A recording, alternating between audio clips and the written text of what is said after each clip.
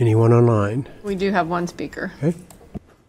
Good afternoon, Frederick County Council. There is a lot of discussion online about Charter Amendments A and B on the ballot this 2024 election cycle. People are wondering online whether they should support the amendments or not. Well, I am here to shine some perspective on that and hopefully give an answer that the Frederick County voter can you is hear me, looking sir? for. Specifically, Sir, what's that? Just make sure you Yes? state your name and address for the record first.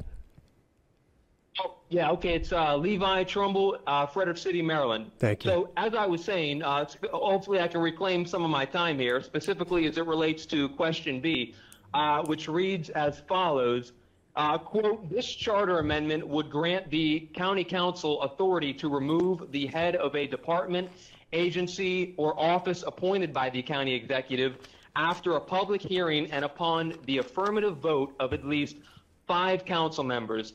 Now, you can either vote that you are for or against this amendment.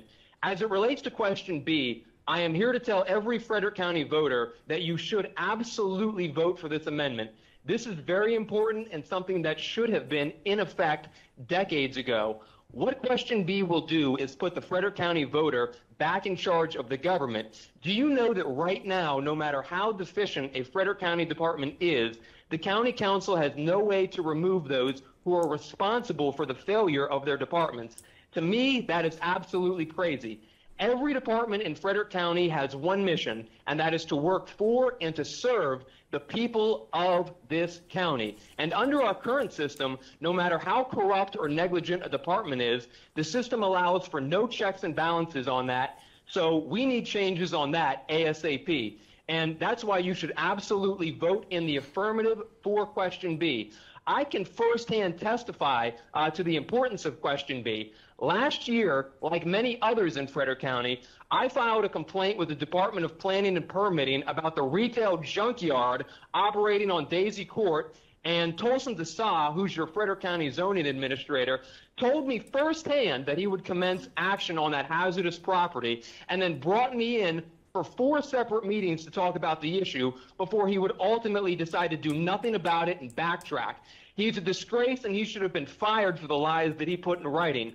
Tolson Desa is a two-faced, lying, spineless, no integrity, hack government employee. But even worse than that, then we had Miss Big Boss Deborah Dunscap Carpenter, who is head of the department, try to cover up for Tolson's nonfeasance.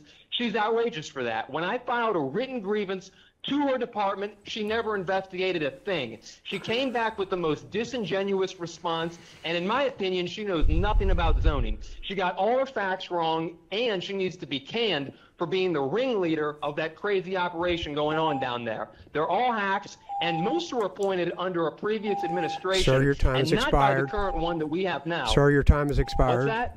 Your time has expired. Well, you took some of it, so I appreciate it. Yeah, vote for question B in the affirmative. Thank you for taking my time. I appreciate it. Thank you.